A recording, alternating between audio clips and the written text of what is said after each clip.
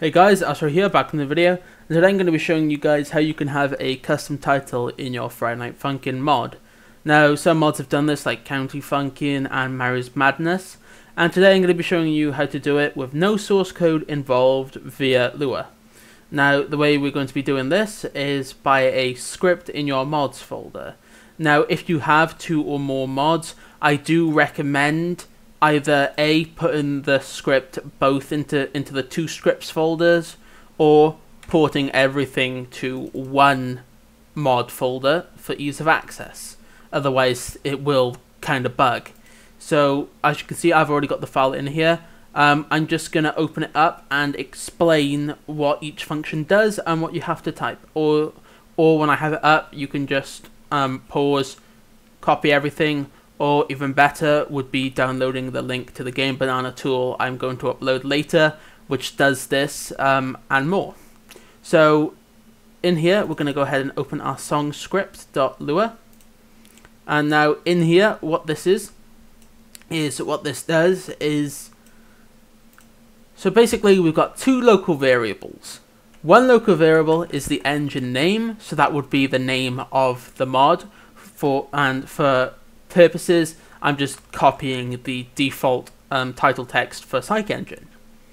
Next, we have another local variable called composer name. This will be used in songs if you want to credit composers, obviously, which you should. Next, we have an if statement to set our composer name. What it does is it checks the song name that is currently playing and checks to see if the song is, in our example, Paranoia. And if that comes back as true, then it will set the composer name at the top to Sandy, who created Paranoia. Next, we have our function for changing the window title. So what this does is once the song starts, it will set the property, the window title, to our engine name and a dash, followed by the song name, followed by a vertical line, followed by the composer's name. And then we've also got on destroy. What this does is once the song finishes or once the script has been unloaded, so for example on restarting the song and things like that, what it will do is it will set it back to our engine name and add a little splash text telling us that we're in the menus. Now I'm going to be showing you if you have more than one song, what you can do is you can keep adding if statements like this.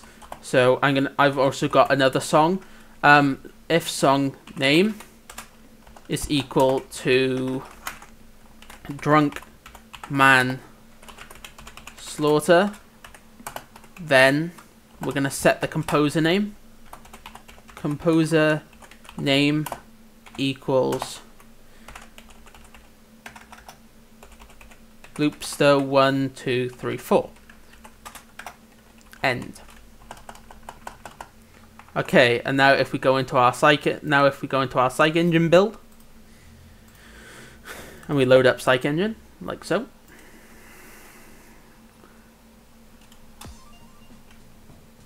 And we go into free play, and we go ahead and we load into Drunk Manslaughter in this case. What this will do is this will set our title text on the first note hit. As you can see on the first note hit, it has changed our text to Drunk Manslaughter and the composer.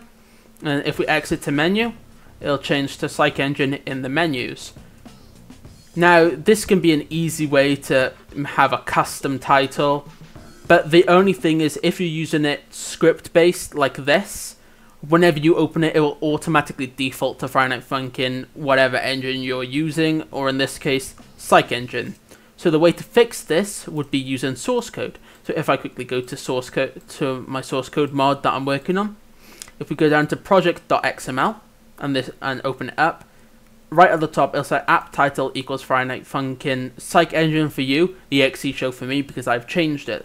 What this does is it sets the default name, like generally, to whatever you set in there.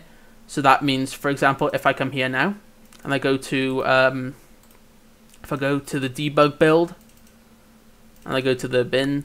So basically what would happen is I have the song script already set in there, but what it would do is if this was on a normal Psych Engine build, when you open it up, that would be Psych Engine. However, due to this being customized, a customized build via source code, it shows up as the exe show at the top. But yeah, that's the tutorial done.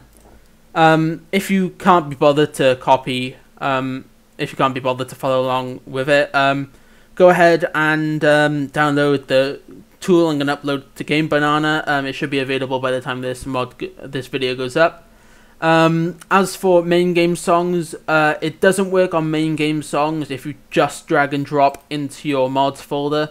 So what you're going to want to do is, I will include a bat file in there called Song Script. If I go ahead and I pull it up now real quick,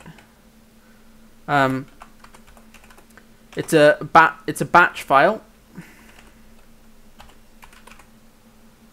If I go ahead and I open our Song Script, if I go ahead and I open it in Visual Studio Code, so let me go ahead and open it now. If we open this, what this is it's a simple batch file.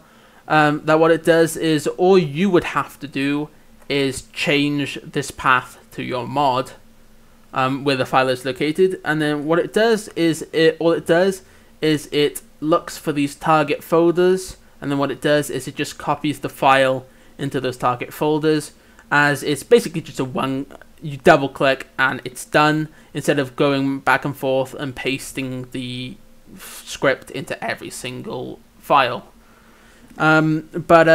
Yeah, to do that, all you'd have to do is just go to Assets, Songs, and then just paste it into here and double click, and everything would be sorted through. But yeah, if you did enjoy, liking and subscribing will be greatly appreciated.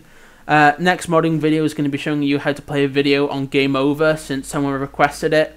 If you want to see other tutorials, don't hesitate to suggest in the comments, as if I haven't done that specific tutorial, it could be a learning experience for me and a learning experience for you. But yeah, with that said, I'll see you all in the next video. Astronomical, out.